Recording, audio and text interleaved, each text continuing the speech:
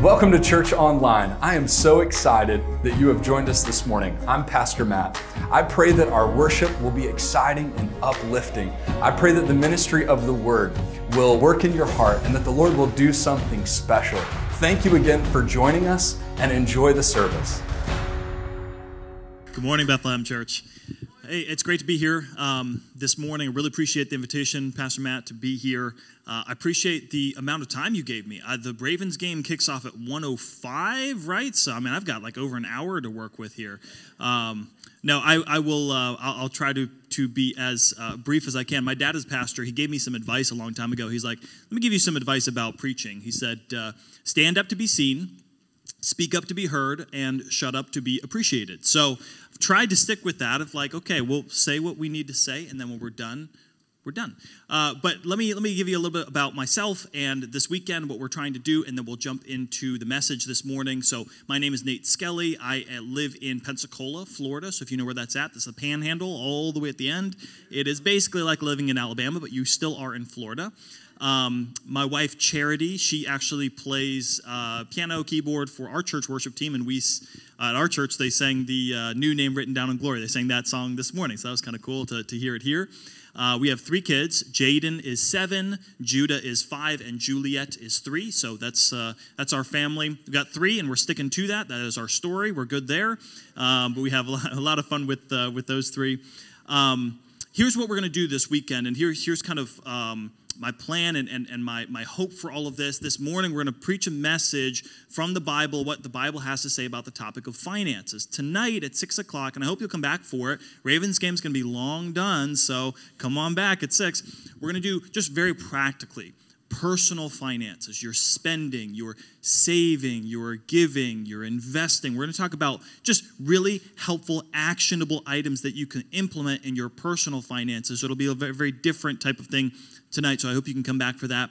And then Pastor Matt mentioned this. If there is some or a few of you that would like to speak with me just one-on-one and kind of ask some money questions that you have, I'd be glad to give you some input, some recommendations, and help you as much as I can. I'll be around tomorrow morning if that works for your schedule. So if that sounds like something that would be helpful, just see me afterwards and we can get that taken care of. So I will readily admit that every time I come to a church, and especially on a Sunday morning, I have a message about finances, I know there may be a visitor or a few visitors in the room, and I know what you are thinking now. You're like, aha, I went to visit the church, and guess what? They're talking about money. I knew it. I knew they would talk about money. From what I know of Pastor Matt, I know he is not a guy that every message and every week is just money and give, and I understand that sometimes when it comes to the church context, and can be a little bit uncomfortable talking about money because it's a very personal topic, right? But it is important for us to talk about money within the church because the Bible speaks about it. The song that we sang this morning, A New Name Written Down in Glory, we talk about we're a new creation in Christ. If we have come to know the Lord as our Savior, and we're now a follower of Jesus, that means that He has some things to teach us about life, and He has a new way He wants us to live. And how many of you understand that, like, we don't put church in a box, right? That's what this whole series has been. This is the 4th Sunday in the series of church life.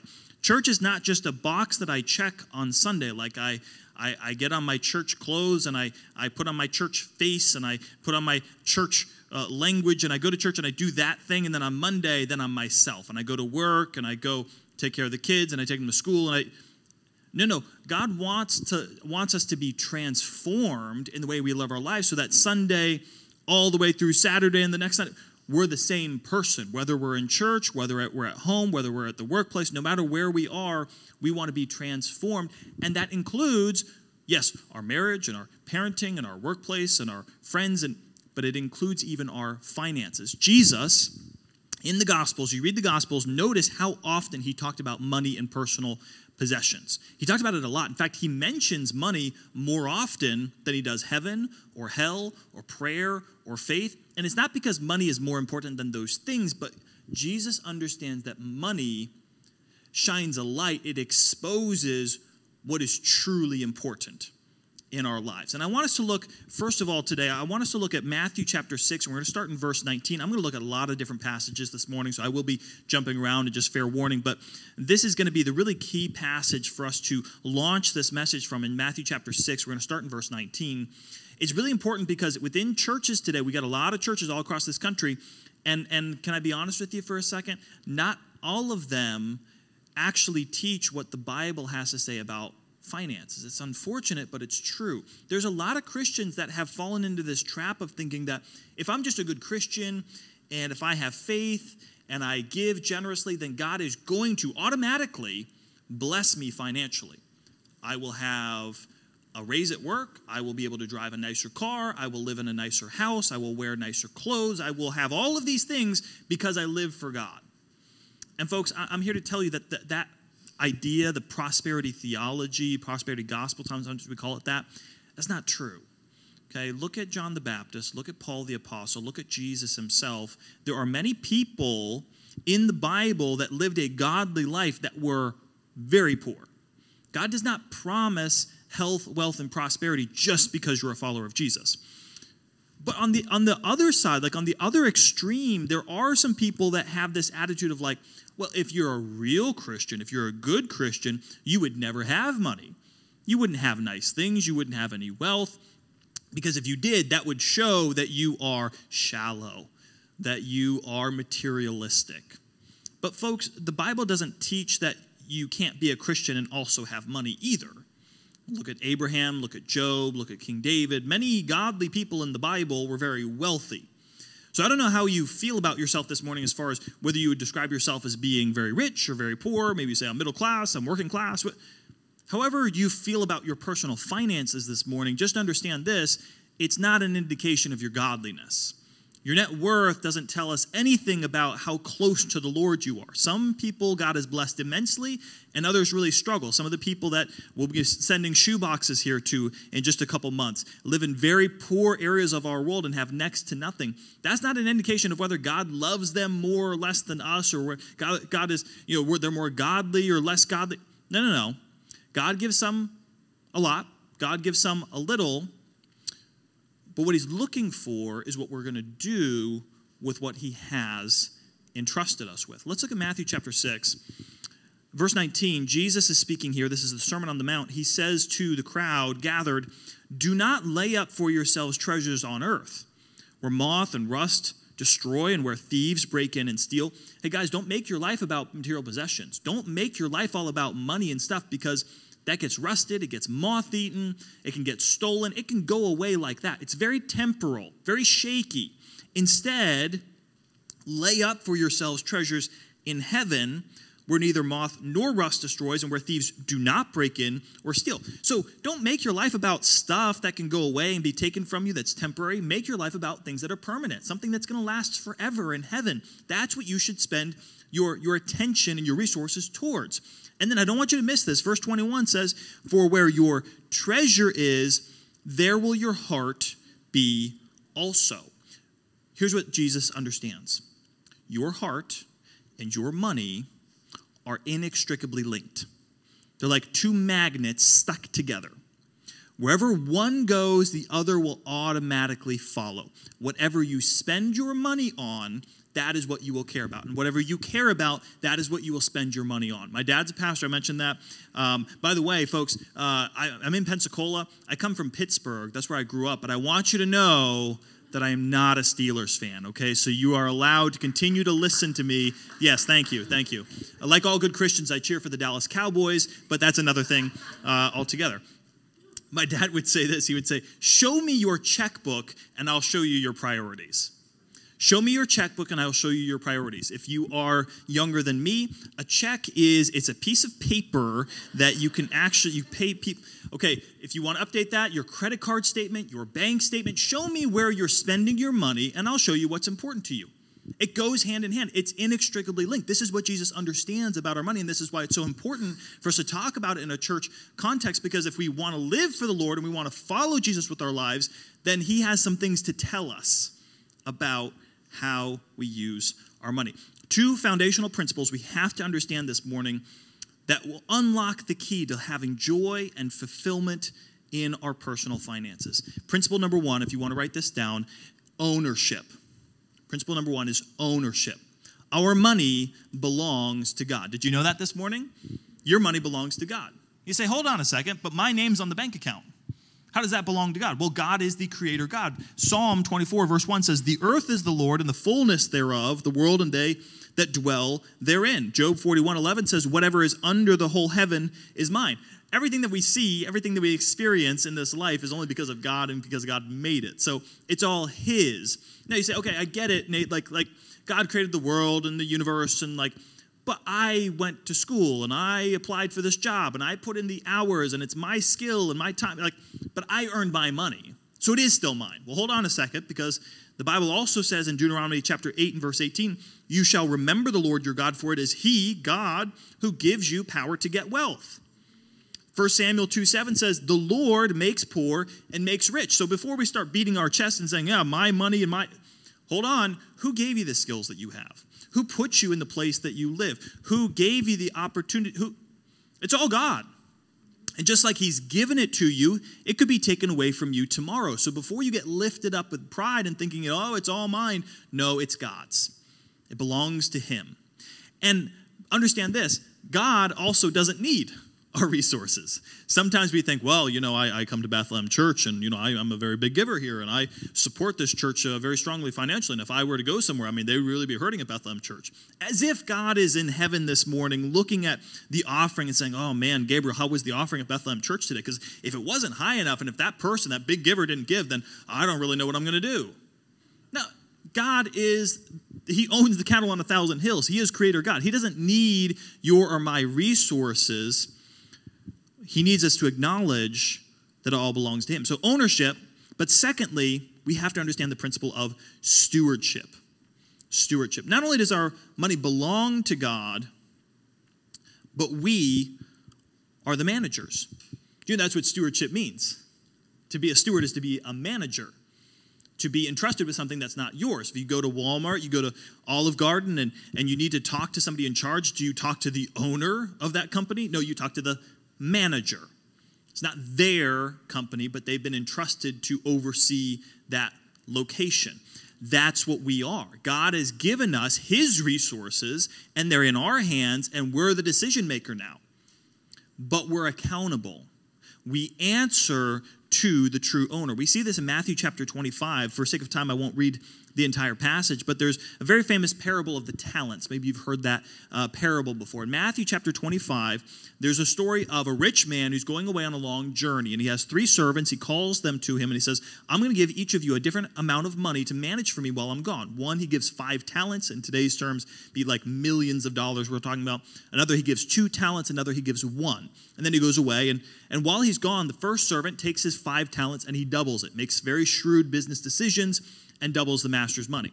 The second one does the same. He takes his 2 talents, doubles it to 4. But the third is very cautious. He's very unsure about, because he feels like his boss is a very demanding and very high standards kind of guy. And he's like, I just don't want to mess up. I don't want to do something dumb. So he buries that money in the ground. He finds a place, digs, buries that money in the ground. And when the master comes back, then he says, okay, time to give an account. So the servants come to him. And the first servant says, look, master, I've doubled your money. And the second servant says, look, I've doubled your money. And he says, well done, thou good and faithful servants, and commends them for the job that they did.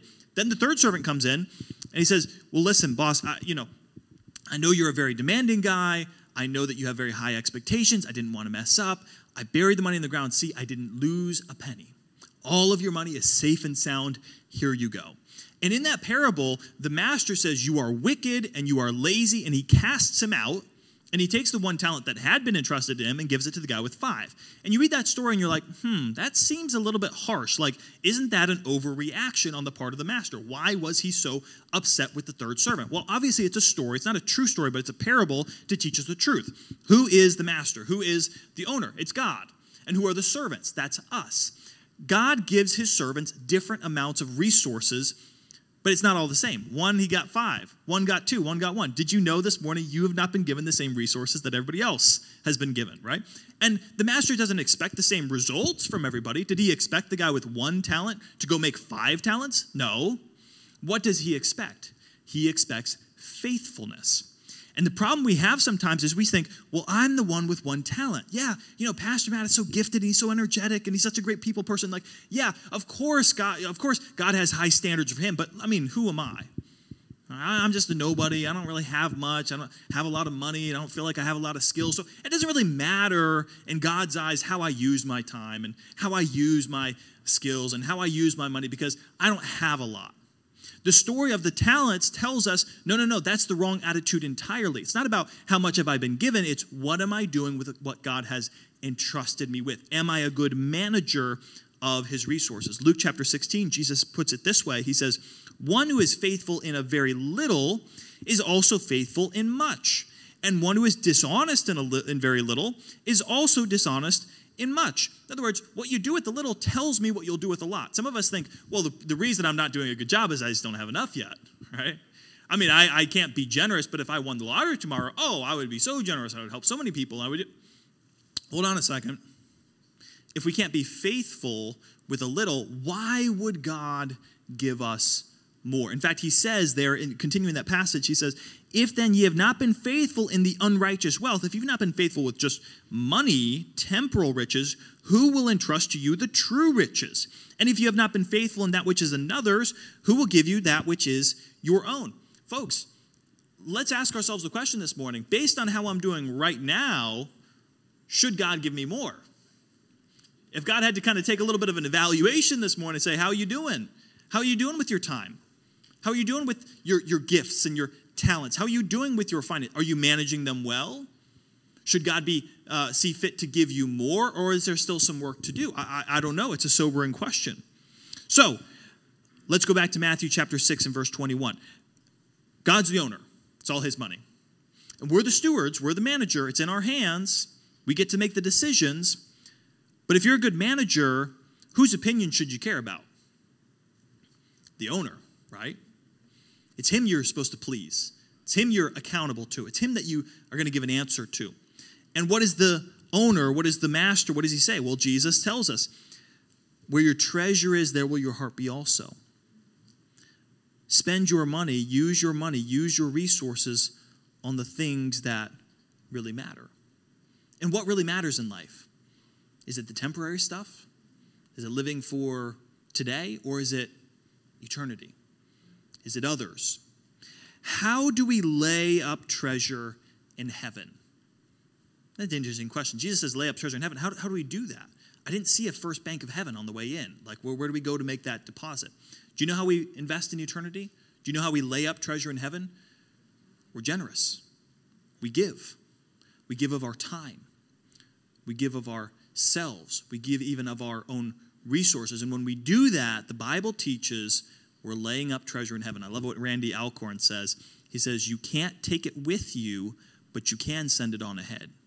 When you die, the bank account, the 401k, the house, the car, all of it goes to somebody else. You're not taking any of that with you into the next life.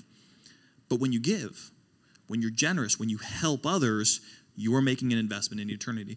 So point one, and I want you to know, now that we've hit point one, we have not reached our cruising altitude. We have begun our descent, okay? Point number one, giving is an act of worship. Jesus teaches us to be generous. He says, lay up for yourselves treasures in heaven. But when we give, a very interesting thing happens. We are actually, when we give, we are worshiping the Lord. Did you know that? We entered into a time of worship in the beginning of the service. We had a time of prayer. By the way, Pastor Matt, I have to say, that was the first double false start I've seen in a prayer. The Ravens game is coming up. That was 2 5-yard penalties back to back. I have never seen that before. We come to the Lord in a time of prayer, right? In song and worship.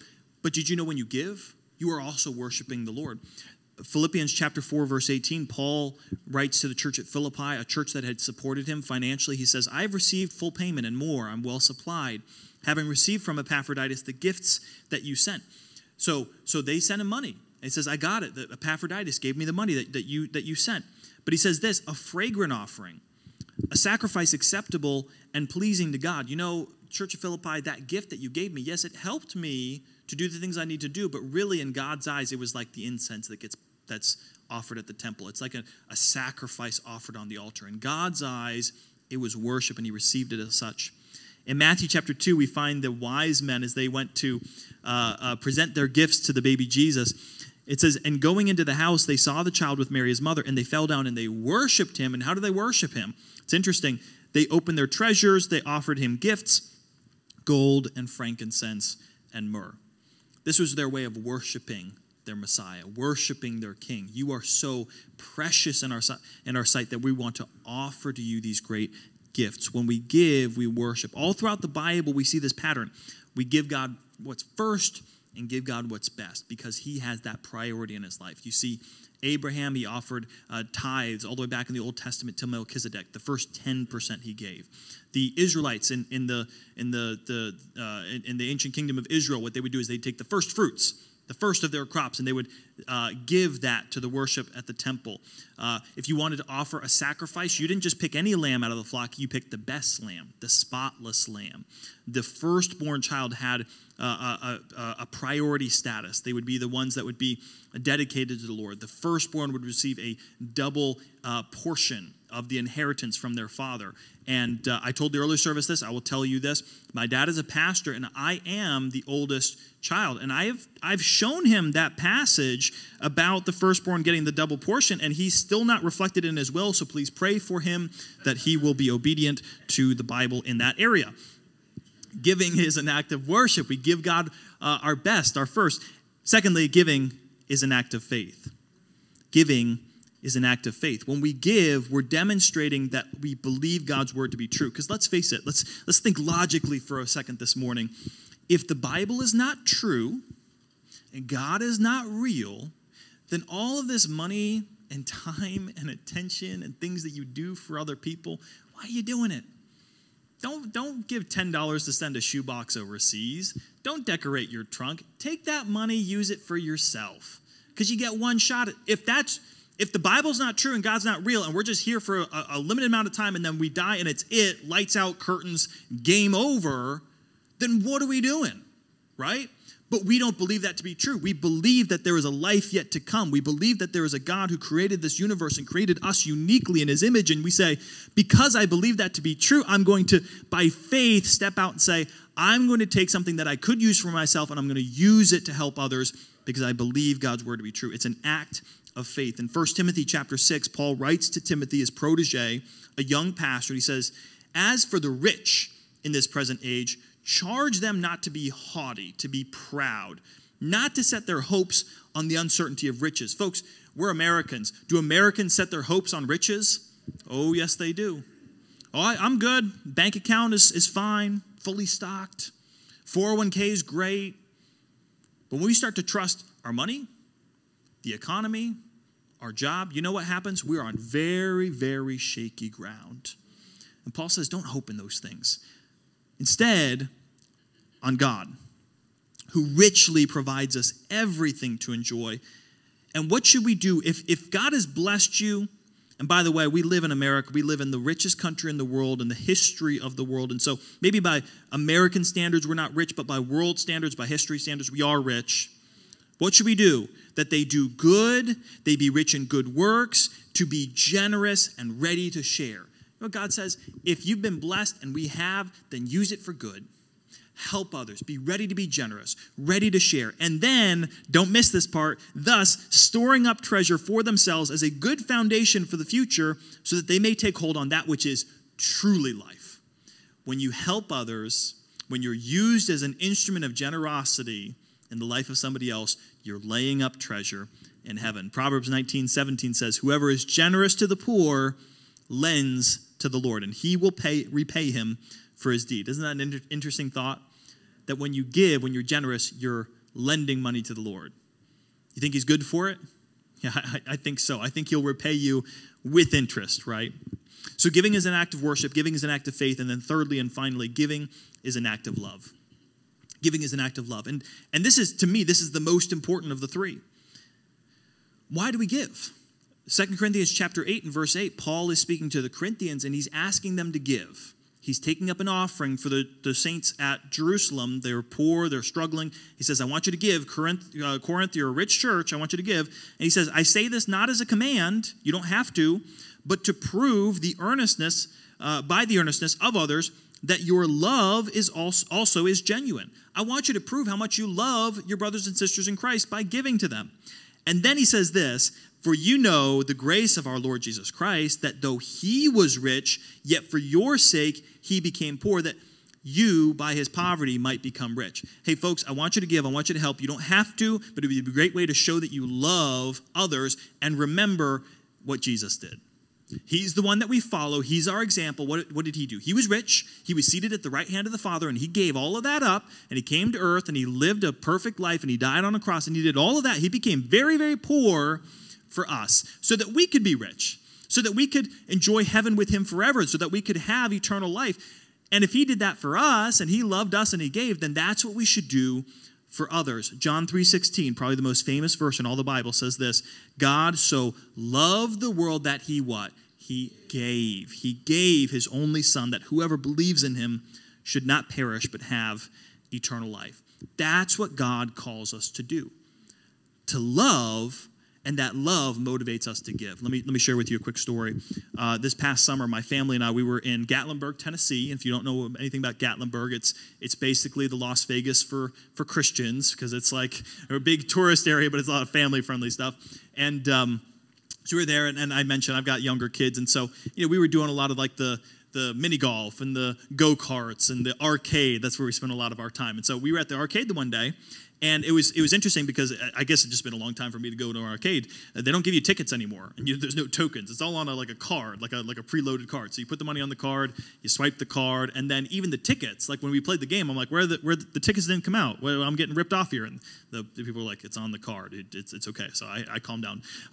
No, but so you play the games, and then afterwards, depending on how you did in the games, then on your card is a certain number of tickets. You can go up to the desk and you can redeem it for prizes. You can get candy and little plastic toys that will be lost between the seats in the car in one day. But you go and get the toys. So we're done. We've played all the games. We're standing in line waiting to redeem. And it was kind of a longer line. There were a lot of people there that day. And so we're just waiting. And I noticed there was a family getting ready to leave. And they were about to walk out the door. And the mom, she stops. She sees us with our kids. She comes over, says, hey, we have some tickets on this card, but we got to go. You just add this to whatever you have. And we're like, oh, man, thank you so much. This is very kind of you. And I got to thinking about that interaction because it makes sense, right? She realized something. Okay, I'm going to leave this place very soon. I don't have time to use these tickets. And as soon as I get in my car and drive away, I can't use it for anything else. They're not going to accept my tickets at Walmart. I can't put gas in my car. It's going to be worthless to me. So why don't I give it to somebody who can use it even after I'm gone? They'll still be able to benefit from it. Folks, that's what Jesus has called us to do. We have something of value, but it's limited value. It's only good for a certain amount of time in a very specific place. And as soon as we hit that exit door, it does us no more good. And so Jesus says, instead of holding on to it, why don't you learn to give it? Why don't you learn to help others so that even after you're gone, long after you're gone, there will still be people benefiting from your generosity? Let me close with this. This is something that God's allowed me to go to churches just like yours and speak and have a weekend where we focus on finances. And I had a real treat that a few months ago I got to go back to my home church in Pittsburgh where I grew up. And I haven't been there for 5 years now. And it's a new building. I say new, it's probably 10 plus years old now, but newer building, not the church where I grew up in as a kid. 15 years ago, just about 15 years ago, we had a capital campaign because we needed to build a new church. We just didn't have the space. The facility was old. We needed to build a new church building, and it was going to take a lot of money to do that. And so we talked, we organized, and I remember very vividly as a teenager sitting in services, and we talked about, hey, folks, we're going to give, and some of you are going to give very sacrificially, but we're doing it for a reason, because one day there's going to be a place and an auditorium and a facility where there's going to be people that are sitting there that are not here today that will be there. And their lives will have been transformed by Jesus, and their families will be there worshiping. Maybe there'll be restored marriages. Maybe there'll be renewed relationships between children. There'll be all these great things that will happen But we can't do all of those things yet because we need the facility to be able to do it. And so people gave. They gave very, very generously. We built the building, and it's there today. And I stood in it a few months ago, and I looked out on a crowd of faces that many of them I did not recognize. People that were not there a few years ago. But they're there now. And they're growing. Their lives are being changed, and they're impacting their community, and they're doing great things, and many of them maybe don't even realize what it took to get them where they are right there, right then. There's a lot of people 15 years ago that gave very generously that are not there today. Now, folks, I've been really excited. Pastor Matt shared with me some of your story, how this church got started a few years ago and how you got into this building and the great things that God is doing here. Can I tell you this? 15 years from now, there's going to be some new faces. And some of these faces, some of you won't be here. You'll have moved on to something else perhaps. But God's work goes on. And you're going to be part of something. You're going to give money to send shoe boxes overseas, and you're going to do a trunk or treat, and you're going to give to make sure that this ministry continues to thrive. But there's going to be people years from now that will continue to be blessed and be benefited because of your generosity. And that, friends, is what God calls us to do, to love and to give. I'll close with this. I think it's there on your piece of paper. You can give without loving, but you can't love without giving. If you love your church, if you love your community, if you love your Lord, you're going to want to give, because that's what he did. Thank you for watching and joining us for our church online. I pray this experience was just what you needed today. If you made a decision for the Lord to follow Christ, or if the Lord did something in your heart that was special today, we would love to hear about it. Post it in the comments, send us a message, and we'll reach out to you. Have a wonderful week, and God bless.